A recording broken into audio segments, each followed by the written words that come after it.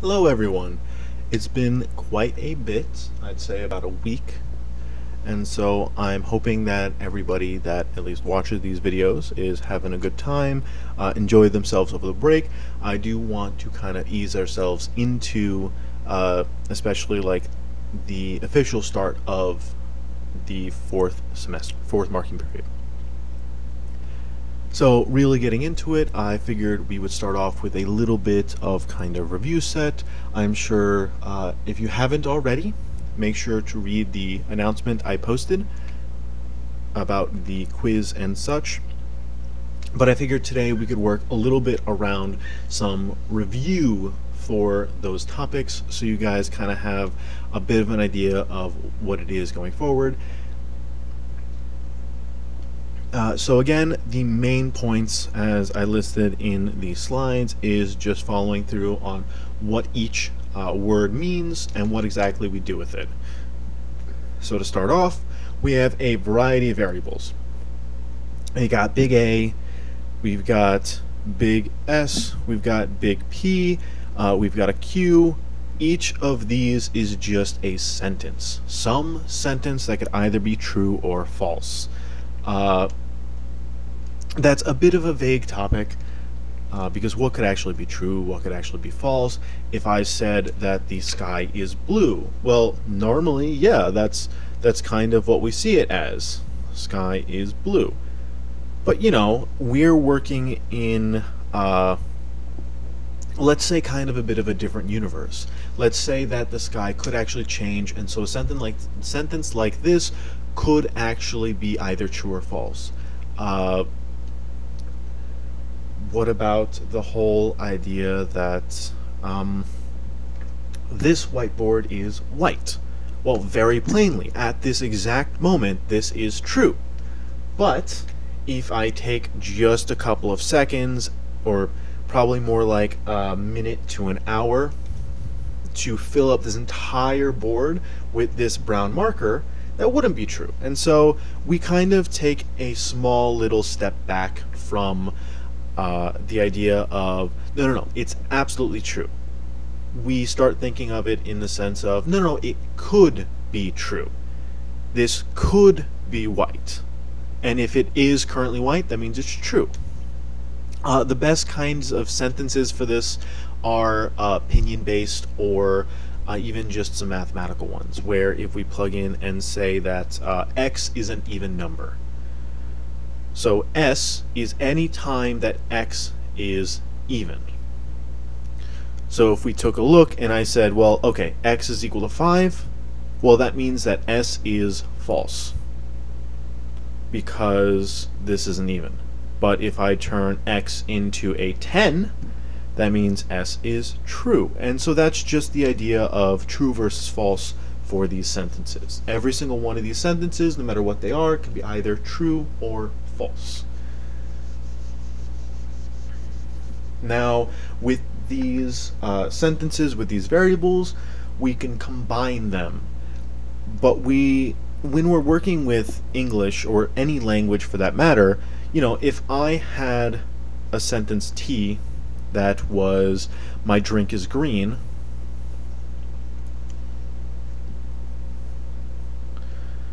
and then I had another sentence S that was, well, let's just go with the sky is blue.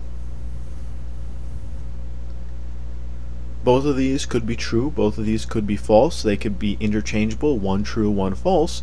I don't make sentences by putting T right next to S, because then that would make a sentence that goes in a weird direction where it's my drink is green, the sky is blue. No pause, no nothing. It's just a continuous sentence, and it doesn't follow the standard structure of sentences. So we need something in between them. That's where our negation, conjunction, and disjunction come into play for. So we've got negation. Negation is just as it implies. It takes whatever variable you have, whatever sentence you have, and by adding this little squiggle, I believe it's called a tilde, in front of whatever variable you have, it just negates it. T just before is my drink is green. So of course if we said my drink is blue, well that's not green, so that should work, but it is very, very specific that you put a not, because if you're doing it in the form that, well, I'm just going to list something that isn't green and so it should be fine.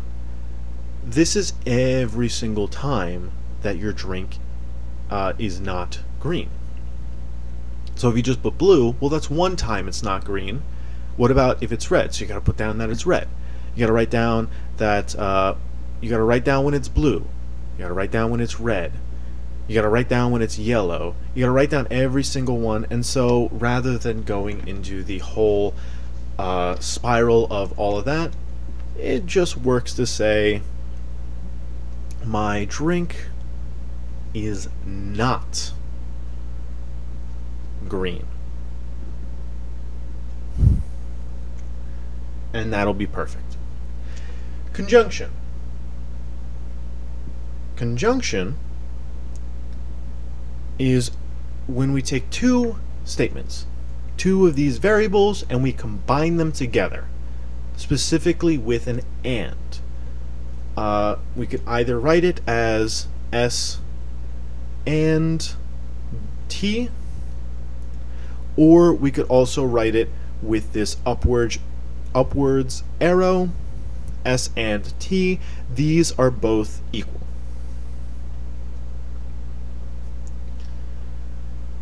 And so we would basically, this is just saying that this sentence, we just made a sentence here. If we wrote it, my drink is green and the sky is blue. Or making sure orientation is important, we have S first, S being the sky is blue and my drink is green. So orientation does matter in terms of our sentence. And now this sentence could be true or not. The only time it is true is if both of these are true. This entire sentence, all of it, is only true if my drink is in fact green. So my drink is green. And if I look outside, the sky is blue. That is the only time it is, this sentence right here is true. So if my drink was blue, right there, this sentence is false. It's not true, doesn't work because of one little change. We then also look at disjunction. So while conjunction is the working with each other for everything to be true, disjunction, each of these variables work separately. As long as one of them is true, everything is true. So the same way, it is S or T, which we could also write it as this downward facing arrow. S or T, and these are the exact same thing. This is basically just saying, well, as long as we got one of these true, it'll pull all the weight. If we got both of them true, well, that's good, but it doesn't necessarily matter. We are just looking for one. So as long as my drink is green, then it doesn't matter if the sky is blue. It could be red. We're still working with a true statement. So these are our three that we have that we work with normally. So negation, conjunction, disjunction, and we can set up different combinations of them where we could have a negation within our disjunction, not S or T, not S and T, and so it changes it slightly, but then we just write our sentence as, if we set up a not in front of this S, it would be my drink is not green and the sky is blue. So the only time this is true is if my drink is not green and if the sky is blue.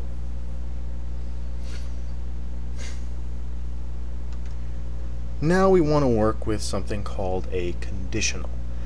Conditional is kind of what the name implies.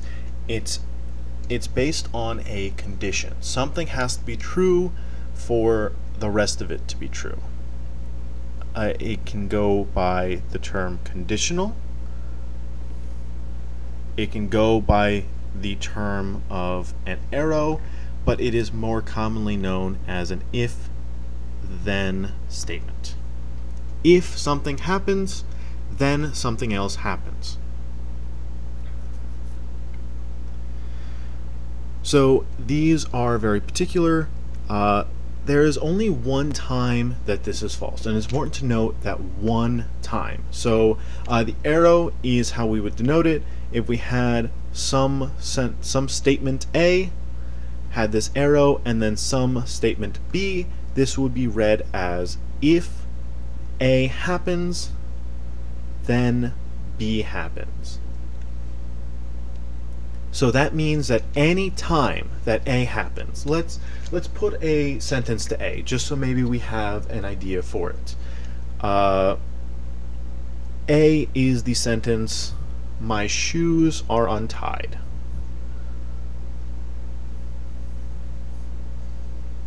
So A is, my shoes are untied. B is, then I will fall. This one makes a lot of sense as it can bring together it all.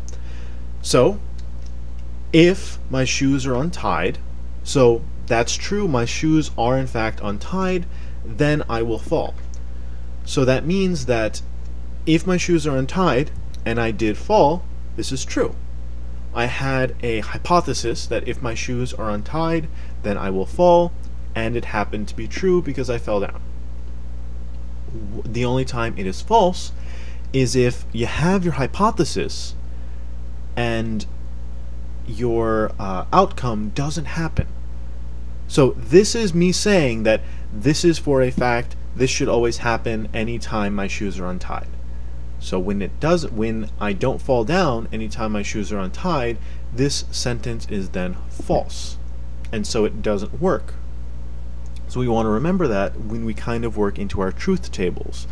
Truth tables are just kind of our set in stone way of looking at these, that rather than trying to think of this as a word problem, we bring it back into kind of mathematics, where if you have some input, you have some output, and that's just how it works. But you could also think of these as word problems in a way, if that makes that easier, that a little bit of logic involved into it.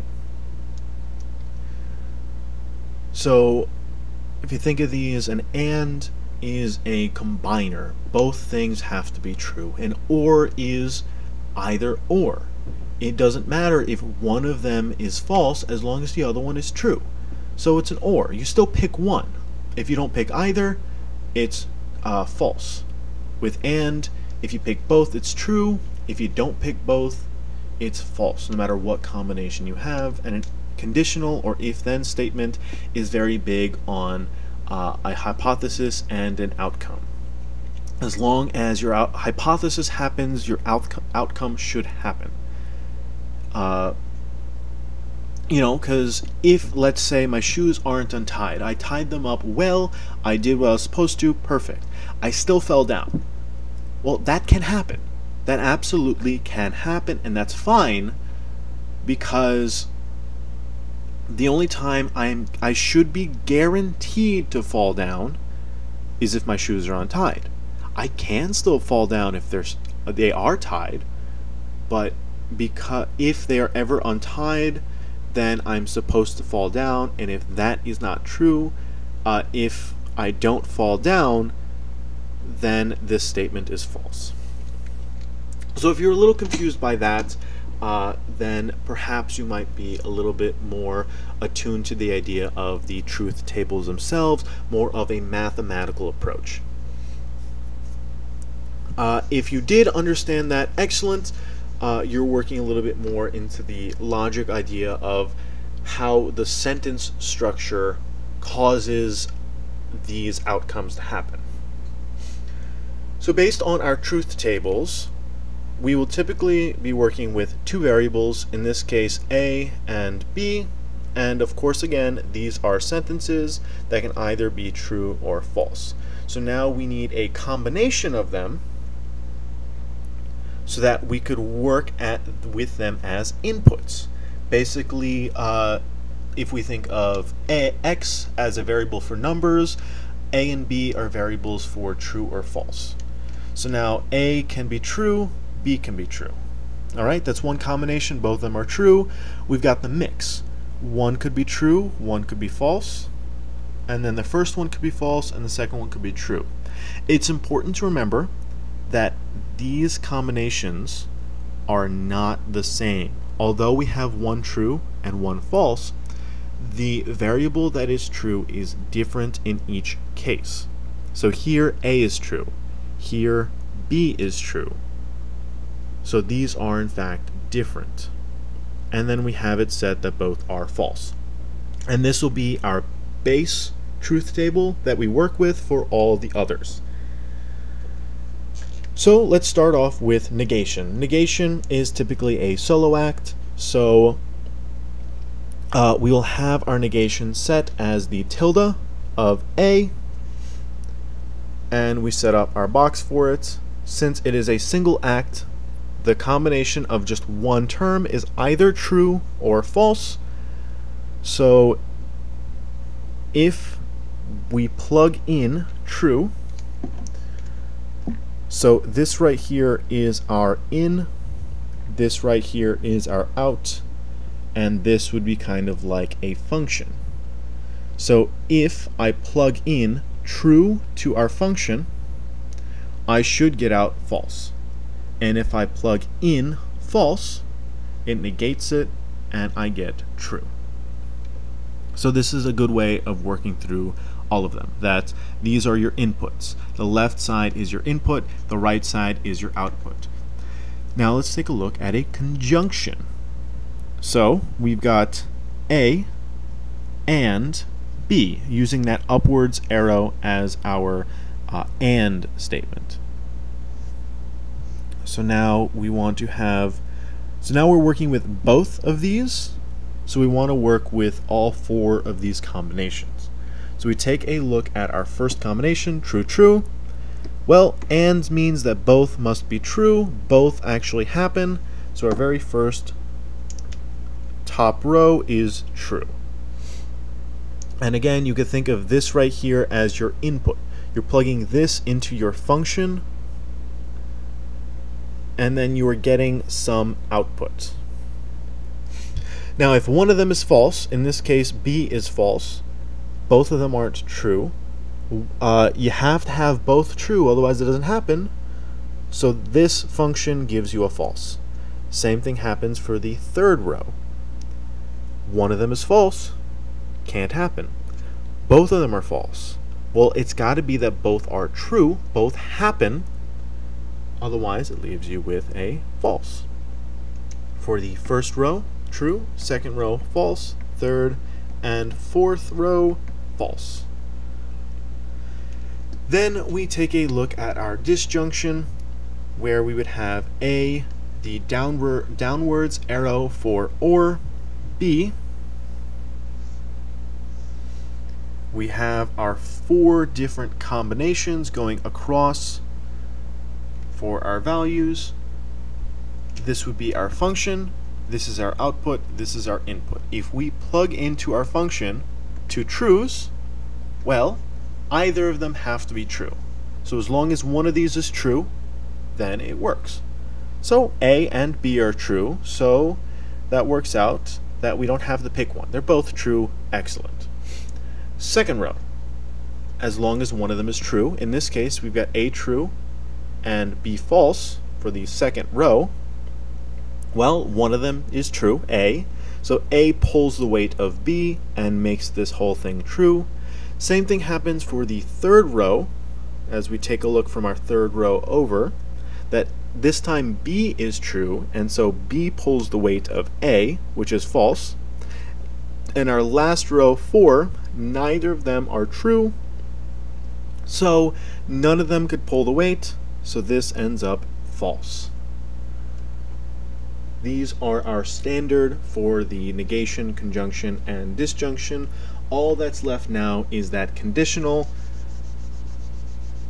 where if you remember, and I hope you do as we work through this, that the conditional is only ever false if the hypothesis happens and the outcome does not. So in this case, A, arrow, B, we've got our 4 options for what could happen. And if we take a look, if we plug in for our input into our function and we get an outcome. So if both of them are true, well, my hypothesis happened and my outcome happened. So that is perfect, ideal, exactly what we wanted to. That happened as a fact, perfect. Now my hypothesis happened, but my outcome didn't. Well, that can't be. My hypothesis should be right. So that means this sentence is now false. Well, what about when my hypothesis doesn't happen? If it doesn't happen, it doesn't really matter what the outcome is, because the outcome could always be anything. So in this case, this becomes true, and the same thing for the last one. My hypothesis didn't happen, so I'm not really worried about the outcome, and this becomes true. Remembering these combinations based into these, and that ultimately you could either think of them as truth tables or as combinations of sentences. Whichever one works for you, go with that. They're both right, just written slightly differently. Well, I hope that was a little bit helpful. I'm hoping that for many of you, you're able to make up your own sentences as we go into the next quiz rather than reading my mind somehow. And then continuing forward, I hope you guys are staying safe and healthy. Enjoy the rest of your day.